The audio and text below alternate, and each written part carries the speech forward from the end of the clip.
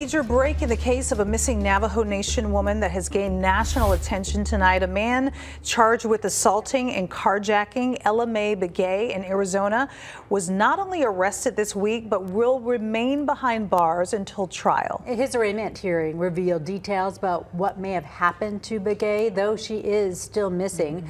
True Crime Arizona's Brianna Whitney is following this case tonight. And Brianna, this arrest has a bigger meaning than just this case. A much bigger meaning. It's huge because for so long, Native families have fought for years to get the same attention other missing women cases get from law enforcement and also media. Today was bittersweet for Ella Mae Begay's family. A guarantee the suspect will stay detained, but the realization of a heartbreaking reality.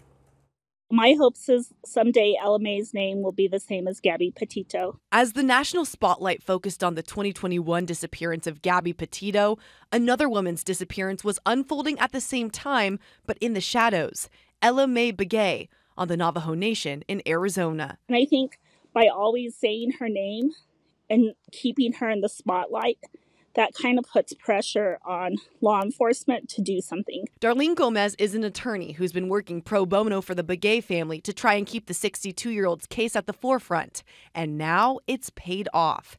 This week, the U.S. Attorney's Office announced 23-year-old Preston Tolth was indicted in March for assaulting Ella Mae Begay and carjacking her truck in June of 2021 at her own home with the intent to cause death or serious bodily harm to her.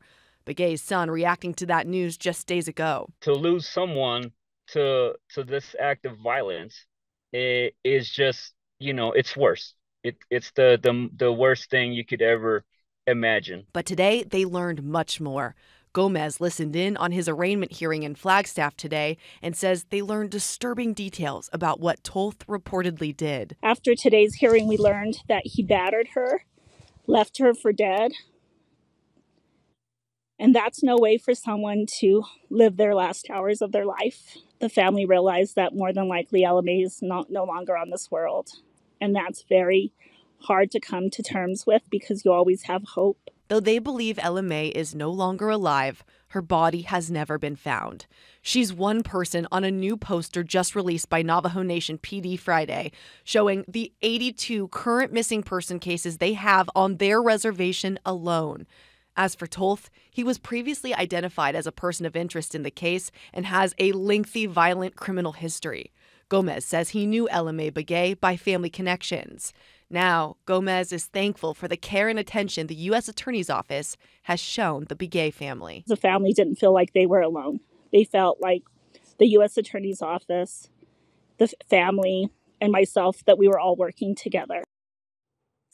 The search will continue for Ella Mae Begay's remains. Tolth will stay detained until the trial. If convicted of these charges, he does face up to 25 years in prison and a $250,000 fine. You guys, this case, one of many in the MMIW crisis, missing and murdered Indigenous women. They're finally getting the attention that they've been fighting for years, but there is so much more on this crisis. There will be more to come on it from me, and we will be looking into it, should we say. You've been investigating. Yeah. It really is. Brianna, thank you.